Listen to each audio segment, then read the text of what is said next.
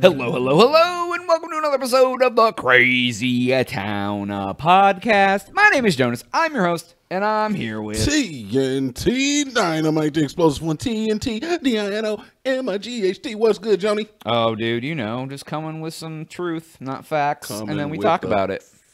Freaking the factual truth that aren't actual facts. It's the truthful facts that we bring. Lies. It's not the truthful. It's not the factual truth. Factual lies. They're not lies at all, though. I mean, I'm not lying about anything. It's just my interpretation of what the truth is. You know, see, and I always I've never really liked the idea of I'm not lying to you if I don't realize it. Let's get into that in a second. Thank you so much for joining us today on the Crazy Town Podcast. Please make sure to subscribe to our YouTube channel under Crazy Town Media. We got the podcast there, plus we got our video game videos, or if you want to just subscribe, if you're listening audio only, Spotify, iTunes, etc. And this man's on Twitch. TNT Dynamite. I'm on Twitch every single day at 9 a.m. Central. That's TNT DINOMIGHT _ Crazy Town. Come and hang out with your boy live. God, Jesus. So, okay. If you're telling, like, okay, which is worse? Because should you be telling somebody about something that you don't know is completely true? Or should you just shut your fucking mouth and not tell them? There you go. If you don't know anything on a subject, it is better to not deliver false information without knowing whether or not it is definitively true than to give somebody that false information knowing full well that it may or may not be true. Because you know if something is 100% right. And even if you're sure in your heart that something is 100% right, but you don't know everything about that subject, you should just be like, man, I don't fucking know. That's true. Yeah, because, like, there's been plenty of times that I'll be like, oh, dude, I read this headline, and I don't know exactly what the story's about. But for the podcast, normally I do read the story. So I do have some sort of, like, factual evidence. I feel like even reading the story, it's like, where did you get the story from? Can the reporter be... 1,000%. Yeah. Yeah, because if people fuck up. So if I take also people have agendas. Yeah, so if I'm getting all of my news from Breitbart and then I come in here and tell you something about Jewish culture from Breitbart, then you're gonna be like, wait a minute, where'd you get that from? Truthfultimes.net. Dude, I read the story. Yeah, dude, I was at truthfultimes.net. You've heard of them, right? You know, they're a reliable source in news information. Yeah, dude, I feel you, because it's like that, I feel like you just absolve yourself if you say, look, we don't know what the fuck we're talking about. This is a disclaimer. We don't know what we're talking about. These stories could or could not be true, but for the most part, we believe that they are. As far as I know, there's some factual stuff to it. And that's why, like on the old seasons 1 and 2 on the website and stuff, I would put all the links that I found so people could go and look at the story themselves. Really? Now they need to Google that shit. That's way too much work for me. Yeah, it is a lot of work. It was, dude. Now I can just like write a note card out and be like, where'd I get that story? I don't even know. Like literally any of these stories we've talked about, entire season 3 and 4, no clue what site I got them from. Because I don't write it down anymore, dude. I mean, that's fine, but I would still say, like, if you hear something that happens on this podcast and you want to Google it yourself to find out if it's truth, or factual and not just the truth, look it up. If we're wrong, let us know. Yeah. One thing I can guarantee 1,000% is if you Google something that we talked about, you will find a story about it. Yep. And in fact, incentivizing, if you prove us wrong, we'll give you a shout out on episode. Yeah, dude. So what should we say then? Because like the story exists. Because if you Google what we talk about, you will find the story. But you might find information that we don't know. So is it truth not? Does that mean truth not facts? No, I'm just saying it's like any aspect of the story could change the whole idea of it. You know what I'm saying? Well, I guess what I'm saying is like we say truth not facts.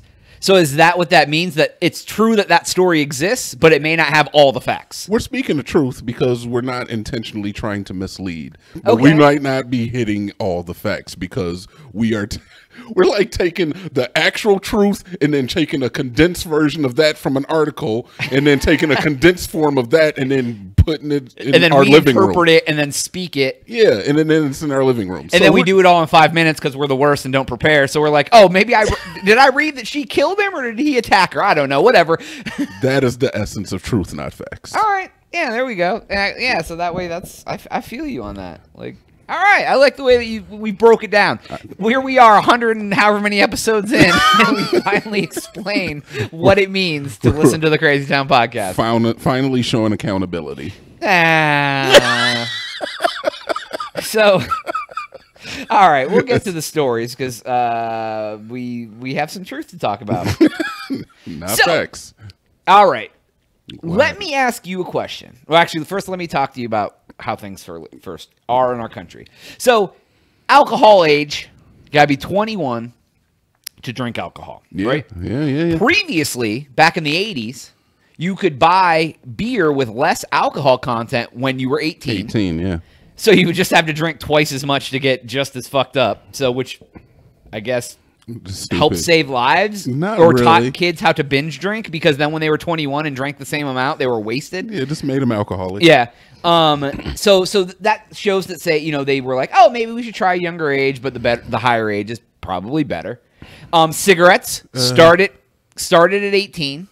It's 21 and now right? I think almost if it's not, it's pushing towards. There's some states for sure that are 21. It's pushing that way. That's nuts. But after 70 years, they're finally like, oh, maybe if we push it back a little bit, they won't get hooked so young while they're so impressionable. That is nuts to me that they're still selling cigarettes out here. They should just make them illegal. Yeah, dude. I don't know. So I found a story about a study that they did to determine the proper age for marijuana. Oh, Jesus. I better be eligible. I know that much. 72 is the proper age when you can start smoking the cannabis. Actually, I agree with that. So if you had to guess, if you were going to set an age for pot, what age would be the proper age for people to be able, like, I mean, obviously you have no research, like on the top of your head, what would you think would be a good age? I'm going to go out on a limb here. Okay. And I'm going to say 19. Okay. And what reason is that? Because 18, I feel like you're still a child. There's a good in 1 year, you're all of a sudden you're still a child. There's a good chance at 18 you're still in high school. There's a good chance at 18 you're still living in your parents' house and you have not even like fully accepted being an adult. But once you're 19, eligible for college, you're going out into the world yourself, you do what the fuck you want. If you can die for this country 100%, that you should be able to die for yourself at 18 though. Yeah, I know, but you know, at 19 you're saying most people are out of high school. Yeah, I mean, like, what's the idea behind the 19 to 21 or the 18 to 21? Why is it these two ages anyway? Think about your mindset at 18 and think about your mindset at 21. And at 21, you're still stupid. 21, you're still dumb. I don't feel like there's much of a difference, to be honest with you. Well, at least it's like, when you're in 18, you still are in high school mindset. Like all this shit that doesn't matter at all is a huge deal to you because you have no example of the real world. There's a good chance you're still going to high school at your senior at 18. And even at 21, unless you go straight into college, you still have no idea what the fuck's happening in the world. If you go if you go to like actual college, which, you know, that's probably not happening for a while, but that's when people get the most of their shit in. That's where people are doing the most of their drinking, most of their drugs, sex, all of that shit. I don't really feel you're much smarter from 18 to 21. It's like you finally have the ability to binge on everything you haven't been able to binge on that you've wanted to. Like, oh man, I want to drink, I want to smoke, I want to fuck whoever. Exactly. I want to experiment. I want to, you know, and you're like, and they're like, oh yeah, you're cool to drink now. You know what? In fact, hot take, the only thing that you've done differently from 18 at 21 is you survived the not going to jail for 3 years. Because you're congratulations. Yeah. You didn't end up in jail, therefore now you can smoke cigarettes and you can drink. And it's funny because you piece now, of shit. like, it's like, as you know, as in I'm sure this will happen from now until I die. But like, you know, I think most people when they're 18, like, you think you know everything, but in your head, you kind of know that you're stupid.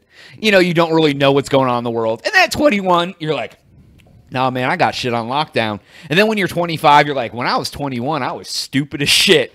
And then then you're like, oh, but 25, I got this. Then you hit 30, and you're like, I was even dumber than I was at 25 than I thought I was at 20. And like, yeah, what happens at 40? Right, I don't know, dude. What do you mean? I know, dude. We're gonna get there. So you don't know. I'm not 40. I can't tell you yet. So, but yeah, so it's like, it's like just knowing that as you get older should tell you, and the people, if we have anyone listening to our podcast that's 18 or 21, they're like, whatever, dude, I know everything, I'm gonna be, and then like in 5 years, they're gonna be like, Jonas, TNT, you were right, man. Facts. I was stupid as ish. And it's not to say that you can't be like successful. I don't think success, yeah, you can absolutely be successful. But like emotionally, mentally, you're locked into it because you haven't been on this planet for years. Man. Right. You have not experienced enough life to fully comprehend what life is about. Yeah. And there are exceptions to every rule. Oh, Let me absolutely. put that out there too. Because I know somebody's like, oh, it's not me.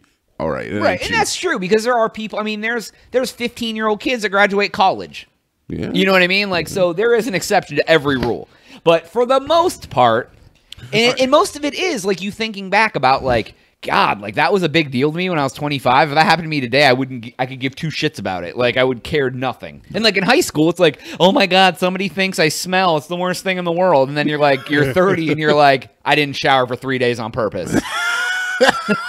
Fuck it if they think I smell. Wow. I don't do that. So what age did they set for consumption of marijuana? So what they're saying is, they're saying that they had a study, and what it came is they said a lower age of legalization is more likely to discourage a black market. So the lower they set it, the less likely there's going to be drug dealers just slinging on the streets. Because if you set it at 25 or 30, whatever, everyone up until that age is going to be like, I want to smoke weed, I'm going to go get weed. So it opens the ability to have a market. Then what they said also, though, is they feel that people, in this I don't know if I agree with, and like I said, I don't know what site I got this off of, so it could have been like, it says cannabis smoking before 25 is said to negatively impact brain function. What? What's so they're the saying, age in Canada? What? What's the age in Canada? This is for Canada. This is what I'm talking about. Oh, okay. This is all. I mean, because it hasn't legalized in the States yet. So okay. So I guess what they're saying is, you know, and it kind of makes sense because like you're already pretty lethargic and like lazy when you're like 18. So like if you're smoking weed, which is something that can absolutely make you more lazy because you're just like, I just want to smoke weed and lay on the couch, you know? So, but I guess it's like, I don't know if they're coming at it from the aspect of my brain isn't like emotion. It stunts your mental and emotional growth, or it like leads you to be less successful because you're just like lazy and don't want to do anything. Is that why alcohol is okay? Because it does the opposite. It's a stimulant. Most people don't drink all day every day. A lot of people can smoke weed all day every day and still like you can't get drunk at 9 a.m. and function all day. Shower beer is a freaking thing, man. But like you can wake and bake and go to work and do whatever, but you can't get up and start doing tequila shots and then go to work and no one's going to know that you're not drunk. That is true. No. But okay, fine. So it's just, anyways, I guess. So what they've determined though is that, but here's why this is kind of where I have my problem with it. It says the reasoning behind it is the later life outcomes were better at 19 than 18. So if you started smoking at 19, you have a better life outcome than if you started smoking at 18. It must have been people they've been interviewing that long-time smokers, you know, stuff like that. Sure. So, but like starting at 19 compared to 20 to 25, it's not much of a difference. It's not like a groundbreaking enough to be like whatever. But here's the part that kind of fucks with me. The way they're gauging this is the trade-off between allowing for an illegal market to the stunting of people's lives. Oh. That's the way they're like, so what's the best ratio? Like, do we want to enable a black market or stunt people's mental and emotional growth? So how do you optimize for, like, how do I flip the sliders in one direction? I need to know what age is less likely to stunt your life and at what age is absolutely the worst for the best for the illegal market. Right. So that's what they're trying to figure out. It's like where on that 18 to 25 slider provides the least exposure for an illegal market, but does the least damage to a person. That's what I'm saying. Like, where's the slider at? So if I start smoking marijuana at 30, does that mean that I have like the optimal chance for having a normal life? Well, because of that, I mean, at 30, you're pretty much established. But what if I start smoking marijuana at 8 years old? Well, does that mean that the illegal market's going to blow up? I need to know where the sliders are in either direction. They can't do before legal adult, though. They can't talk about. So it's like, but I think what it is like, you know, obviously the later you start, the less of a chance you have of not taking opportunities to better yourself. I mean, I get it. Yeah. So it's like, because if they put it at 30, you're pretty established at 30 for the most part. And I could see smoking weed at 8 years old would definitely mean that you're probably going to have some difficulties in life. Right, exactly. I could see that. Right, exactly. So, but it's just funny, like the article is just like, yeah, they're trying to put the cost-benefit analysis to skits. And I'm like, that's kind of fucked up. I mean, look, okay, I get it, but if they do not take the idea of the illegal market into mind, then it kind of ruins like the whole, not even economy, but the way that people live in that community, because then you have a lot of illegal drug deals. Oh, right. And I get it, because like if you're like, you can't smoke till you're 25, people are going to smoke before they're 25. I get it, because you won't need to purchase weed illegally if you're of age. Right. Okay. So the best legal age to just like eliminate the illegal market, 18. But they said they've from their study, they determined if people start smoking at 18, there's more of a chance it's going to fuck up their long-term trajectory than if they start smoking at 19. So 1 year? You just said, you literally just made their case when you said, difference between 18 and 19, dude, big. So 1 year is, yeah, but I just made that out of bullshit. I was just talking out of my ass when I said it. But they weren't. So science. It's social economics. Right. So, but yeah, dude, it's like, it blows my mind, because it's like, and I say the same thing, because 19-year-old kids aren't, I mean, but I guess like it at least gives you the chance to get out of that high school mindset into I've been in the real world for 6 months to a year. To be like, okay, I'm not in high school anymore. This is how the world works compared to I don't know, dude.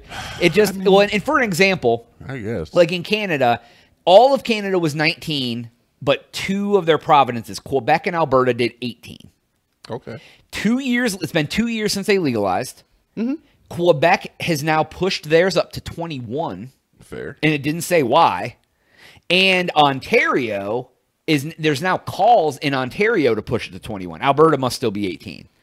So, but I'm like, I'd be curious to look up, or you guys should look up for us, what happened in Quebec that they determined they needed to push it to 21. I'm sure it was just like, well, Quebec's large, but I'm sure it was like people coming home and finding their 18-year-old son and their daughter smoking marijuana, or them getting marijuana for their younger friends. I turned 18, but my friends are still 17 and 16, so I'm going to supply them with what they need. Yeah, and by 19, you tend to like moved on and not, because if you're 19 and you have friends who are still in high school, you're not really hanging out with them anymore. That's my thing. That's why I was thinking 19 sounds like a good age, because you've either moved on to high school, but you're definitely still not going to high school with freshmen. And trust me, I'd be like, if I'm 18 in high school and a freshman's like, dude, I'll give you $50 if you go and pick me up a $20 sec. Absolutely. Right. Because it's like last time in high school, if you have a job, it's still a crap job. You're still not making any money working part-time. You know. But at 19, I'm not talking to anybody in high school. Right. Unless it's like your brother or your brother's friends or something like that. At 19 years old, you couldn't pay me to step foot back in that fucking building. You couldn't have. Right. And maybe that's the mindset. They didn't mention anything, but that makes perfect sense. Because at 19, you're either in college now, or you're working. You ain't dealing with high school kids no more. Like, and maybe that's part of the reasoning is like it's less likely for people who are legally able to buy it for people who are under. You know, I mean, you're always gonna have kids who will go to like stand outside the pot shop, like kids standing out of a convenience store going, "Hey man, if we buy some beer." Like I didn't drink. Honestly, when I was in high school, I didn't really drink. But I had friends wait outside a convenience store and ask. Outside a convenience store, not outside the state liquor store. And these dispensaries are like the equivalent and they're watched like fucking hawks, especially because it's still technically illegal. So, but yeah, man, I thought that was like an interesting topic, and I have something that piggybacks off of that I saw. I just wanted to touch on. Sure. It was about you know, like the government a lot of times will, if like a hacker gets in trouble, like a computer hacker gets in trouble, they'll like offer them a job to keep out of jail to help tell them what they know about hacking to help prevent other hackers. Yeah, it's the same thing they did to Orochimaru. We do a quick explanation about that? It's the Naruto. Oh, somebody will get it. All right. All right. It's a okay, meme. Cool. So, but I guess you know, they also like were telling hackers that have not been arrested that they should apply to work at the FBI because they have that. But the FBI has a policy that if you've smoked marijuana in the last 3 years, you're not eligible to work there. And I'm gonna get into that in a second. Hair follicle test. And then the other thing is that if you've done cocaine or any other drugs, it's a 10-year policy. Yeah. Now, in my head, I'm like, do they know of a test that you can figure out how like that cocaine stayed in your system for 10 years? Yeah, because cocaine gets out of your system quick. Or any other drug. Like, yeah, pot. Like, how long does pot? It doesn't stay in your hair for 3 years, does it? But I guess if you have long hair, it does, right? Because the molecules grow in your hair. Is that how it works? No, they don't grow long. It grows from the root. So, but if I don't know. Honestly, I don't know how long the hair follicle test lasts. I just think that's a little ridiculous, though, to be honest. But you know, whatever. When I hear the FBI is trying to hire hackers, it makes me think of the police station when they say, "Hey guys, just bring down your drugs to the police department, and we'll give you money for your drugs. We're having a drug buyback program." And then they just arrest you on the fucking spot. Bring your illegal guns down, turn them in. Yeah, if you got illegal guns, we're having an illegal gun buyback. Just make sure scratch your serial numbers off, kids. No questions asked. Yeah, and then they just arrest you immediately on the spot, and you're taken to jail. That's the same thing I kind of see for these hackers, but I don't know. Yeah, dude. But I guess like if you just go to the FBI and say I'm a hacker, they don't know that you've hacked. If you say I'm a hacker, yeah, but they don't know what you've done illegal. I mean, there's that. But. Yeah, but I mean, then they like seize your computer, and then they find out. Exactly. So, but when they start looking into you, and they're like, "Oh, let me check your credentials. Oh, you hacked into Bank of America." Yeah, because guess what? We got hackers on the payroll. We'll hack you. Then you're in hacker wars, dude. Hacker battles, dude. They should have hack battles. Yeah, dude. I agree. And like, but it should be like that'd be kind of cool. Like if they set up like systems that were like for like fake businesses, like, you know, like you go to a fake bank or what, and basically it was just like a real bank, but all the information was not real, and you had two teams trying to like hack in to see who could find who could get the most information without being caught, and like be like, we got 10 million credit card numbers, and the other team's like, we got X, and they're like, but we saw that you were here at this aspect of whatever. I kind of feel like that incentivizes illegal activity, for one. Yeah. And two, it would be the most boring thing to watch ever. They're just like, they're all smoking cigarettes and eating Cheetos and shit. You've got like Kenny the Jet Smith and Charles Barkley like, yeah, he's real good with computers. You can watch. Shaq's like, I don't know what he's doing, but it looks like his fingers are moving quite fast. He was actually born without a pinky, so I don't know how he's hitting that Q key. He's only working at 90% equivalency, efficiency. But he's one of the fastest hackers in the West. Exactly. So, but anyways, that is all the time we have for today's episode. Please make sure to subscribe to our YouTube channel under Crazy Town Media, or just follow or subscribe on Spotify, iTunes, etc., and make sure to leave a review of some sort. This guy, he's on Twitch. TNT Dynamite. I'm on Twitch every single day at 9 a.m. Central. That's TNT _Crazy Town. Come and hang out with your boy. Yeah, boy. All right. Well, for Jonas, TNT. We'll catch you on the next one. We are